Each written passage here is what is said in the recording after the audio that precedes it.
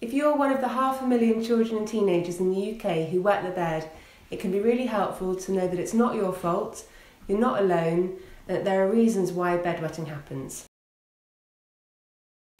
Imagine that this balloon is your bladder and this jug holds the total amount of wee that you make whilst you're sleeping. As long as your bladder isn't overfilled, it can hold the wee until the morning and you can wake up in a dry bed and do your wee in the toilet when you wake. That's your bladder.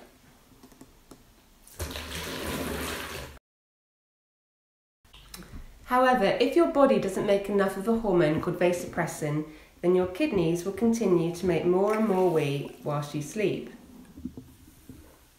Eventually, your bladder won't be able to hold all of the wee, and if your brain doesn't wake you up, then your bladder will empty and you'll end up wetting the bed.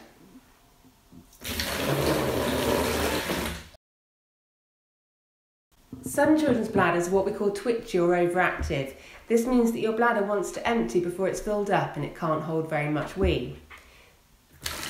Like this. So if you have lots of little nighttime accidents with small patches of wee in your bed, it could be a sign that your bladder is overactive. There are ways to get your bladder fitter and be able to hold more, and these include drinking plenty, going to the toilet at regular intervals and not leaving it until the last minute to do a wee.